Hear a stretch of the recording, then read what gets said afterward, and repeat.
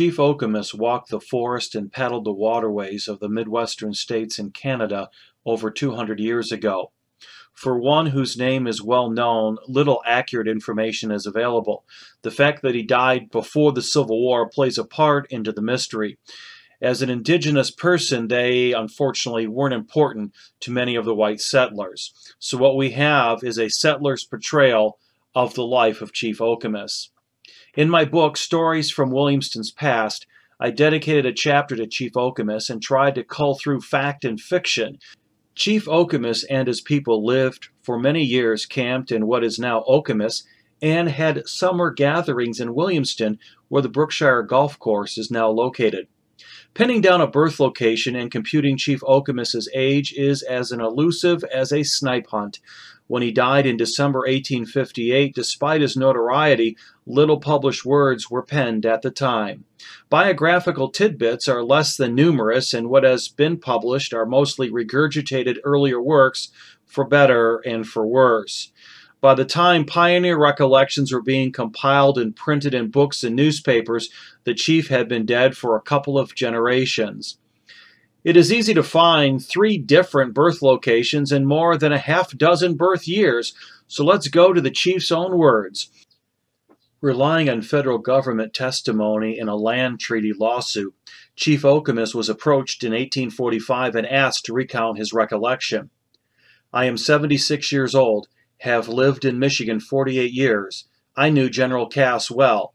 I was at the Treaty of 1819. I was at that time a chief of a certain band among the Ottawa tribe. A part of the band I was chief over were Chippewas. I signed the treaty as one of the Chippewa chiefs.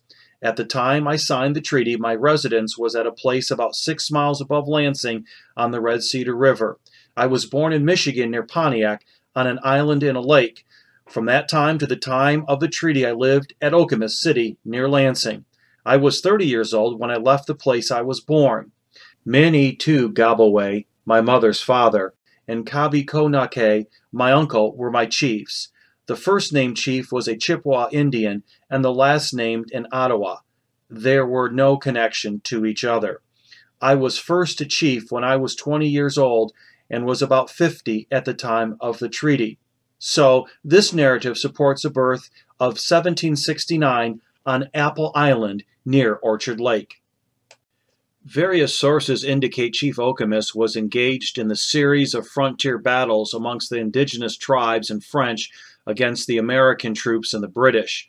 The Battle of the Wabash on November 4, 1791. Fallen Timbers near Toledo, Ohio, August 20, 1794. Later, the chief was involved in pushing the Shawnee tribe out of Michigan, fighting near Battle Creek.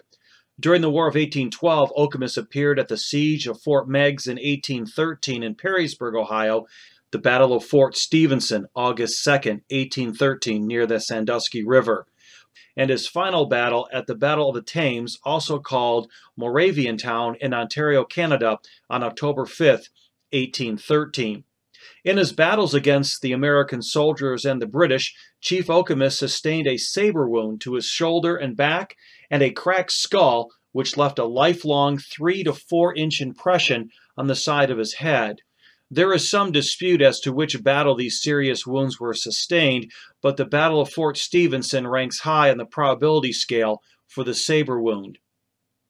The chief's appearance was described as stout in stature, stern in appearance, and was between 5 feet and 5 feet 5 inches tall. He may have had 4 wives and children: John, Jim, Mary, and likely others. When Chief Okemos died near DeWitt, though that location is also subject to a slight doubt, he was 89 years old, using his treaty testimony, and was buried at an ancestral ground south of Portland, Michigan. So there you have it. A story of one of Michigan's most famous people, Chief Okemos. See you around.